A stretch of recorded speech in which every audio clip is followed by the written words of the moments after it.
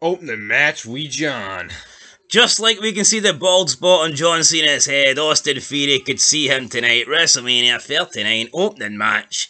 Opening spot, no more big match, John. No more world titles, no more main events. It was an opening match, John, and it was a loss for small match, John. What's happened to John Cena, man? Austin Theory, John Cena kicks off the show with a big L, a big defeat for Big John. Now we start the match with John.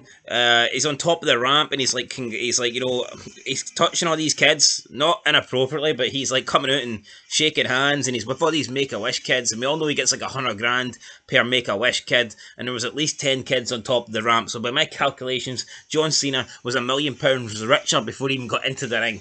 So, I mean, if you look at it from that perspective, it was a good night. You could have just did a U-turn, touched them all backstage. I ain't fighting fucking Theory, no chance. I'm away.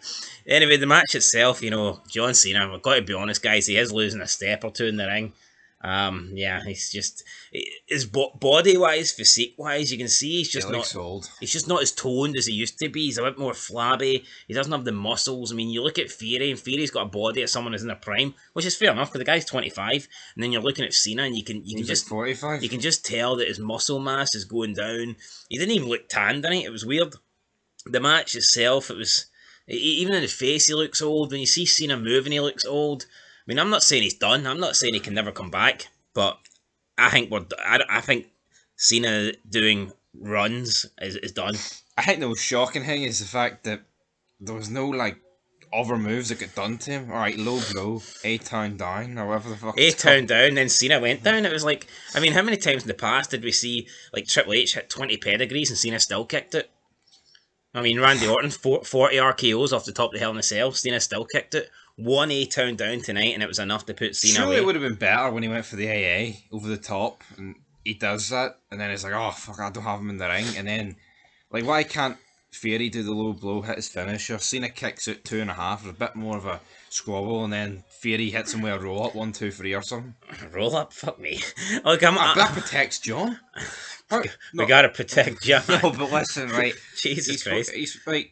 See the days of Cena being this guy that doesn't lose? They're fucking long. No, I get that, but I mean, at the end of the day, this is Superman John. I can't accept him losing to one A-town down, and I like the fact that finishers end a match, but not a John Cena match, right? You shouldn't. This is like the Terminator, and he is beginning to look a bit like Arnold, so you shouldn't kill this guy to get the win. I need your clothes, your boots, and your Make-A-Wish kits. I need your clothes, your boots, and your US Championship. But he didn't get it, so there you go, guys. John Cena has been terminated. Night 1, match 1. And that's it. The John Cena fairy tale's done. We'll probably see him in 2024 if he ever makes a comeback. That's it. Up next, showcase match time for us to go to bed. Catch you in the next one, guys. Till then, peace.